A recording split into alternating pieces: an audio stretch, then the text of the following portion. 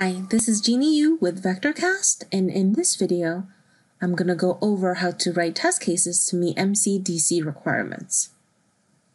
The agenda for the video will be, first, we're going to go over the different types of coverages. Then we're going to go discuss specifically Mcdc coverage. And then finally, a demo on how to use Mcdc with VectorCAST. Coverage definitions. MCDC, which stands for Modified Condition Decision Coverage, where the condition are Boolean expressions, and decisions are changes in control flow based on one or more condition. A few condition examples would be Boolean variables, Boolean functions, and any logical expression. Here we have a decision example. This is a routing one. So if the message is valid and the destination is local, or the message type equal to broadcast, deliver the message, or else discard it.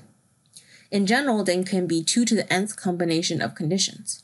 So for the example here, we're going to have 8 possible combination of conditions because we have 3 conditions: valid message, destination to local, or message type equal to broadcast.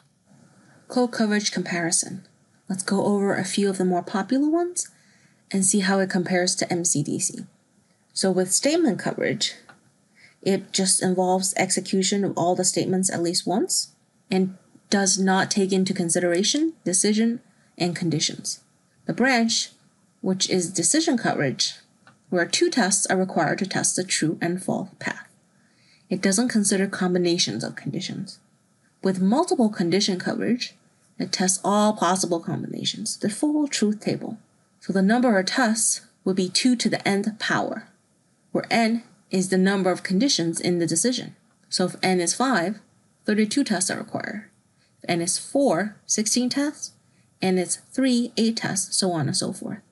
The modified condition decision coverage only requires a subset of the truth table. So at most 2 times n to the test, less if there are duplicates versus 2 to the nth power of tests for the multiple condition coverage. So for the same n equal to 5, 10 tests are required at most versus 32 tests. Now let's dive a little into MCDC. So what exactly is MCDC? It is a happy medium between decision coverage and the multiple condition coverage. So MCDC requirements are that every decision in the program has taken all possible outcomes at least once. Every condition in the decision in the program has taken all possible outcomes at least once. And every condition in the decision has been shown to independently affect that decision's outcome. So for each condition, there will be 2 rows in the truth table where one condition changes and outcome changes, while the other conditions remain the same. This is often used in conjunction with statement coverage to get the most optimal coverage metrics. Here we have a truth table for conditions A, or conditions B, and condition C. This truth table will also be used in the demo later on, but let's go over a little bit first. So for MCDC, for each condition, we want to find a pair of rows that satisfy that condition, where the condition changes, the result changes, but the other 2 conditions remain the same. For condition A, it would be rows 7 and 3. Condition A changes from 3 and 7, but condition B and condition C remains the same. The result changes. For condition B, the pair row would be 7 and 5. When condition B changes, the other 2 conditions remain the same, and the result changes. And we have many rows that satisfy condition C. With the combination of the rows of conditions, eliminating the duplicates, we're going to write test cases for each row selected. Now that we have an understanding of what MCDC coverage is, let's take a look at an example and see how it plays out.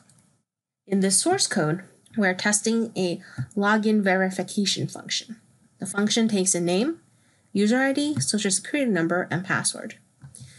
So if the user ID is checked to be a valid user ID, or the social security number is checked to be a valid social security number, and my password is a valid password, return allow, or else return deny. Currently, I have coverage set as statement coverage. Let's take a look at the two test cases that go through the true and false path. For allow, first of all, I have the correct information for name, user ID, social security number, and password in the notes section. So I can see the input values all matches what I have. So the expected value would be allow. Execute. In the coverage viewer, since this is statement coverage, the lines of code that has been covered by the allow test case are marked green. The red are lines of code that have not been covered by any test case since we have not run the deny path yet. Let's do that right now. Take a look at the test case. You can see password is incorrect, hence we expect deny.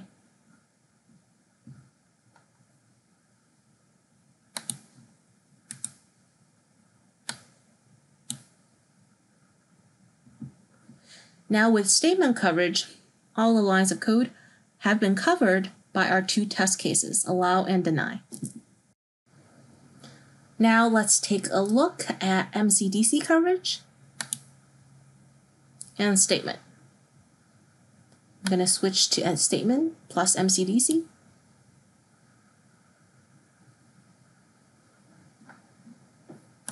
Taking a look at our coverage viewer.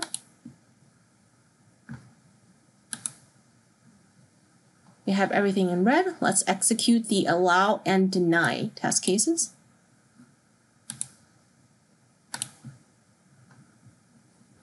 In coverage viewer, orange means that the line is partially covered and red means that the line is not covered at all.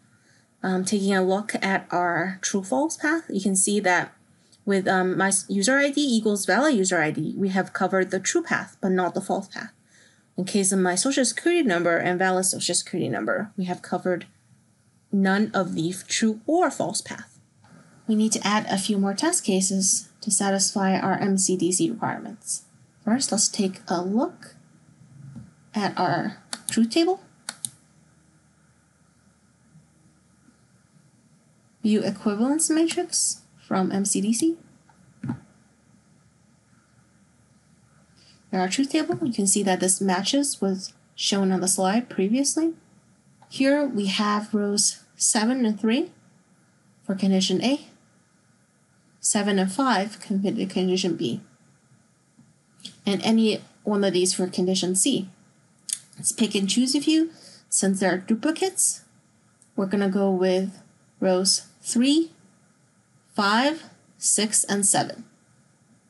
I have already created test cases for these rows. I'm going to import them.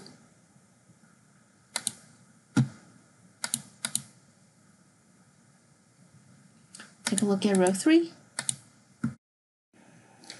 And we have true for condition A, false for condition B, and true for condition C. Let's run these test cases, execute them. Now let's take a look at our coverage. You see from all the green that we have full coverage. If you hover over the true and false path of each condition, you can see which test case contributed to testing that condition. Another option to add test cases is go to function and insert MCDC test cases. VectorCAST will automatically generate test cases. You can see the rows match what we have above, but these are considered partial because VectorCAST has no way of inserting the database values. So if you go open the test cases, you still need to insert the correct or incorrect values based on what you're testing. But the important thing is that it has identified the rows and pairs for you and has inserted those test cases. So it's a much quicker process. I hope this video has shown you how to utilize VectorCAST for MCDC and to improve your workflow. Thank you for your time.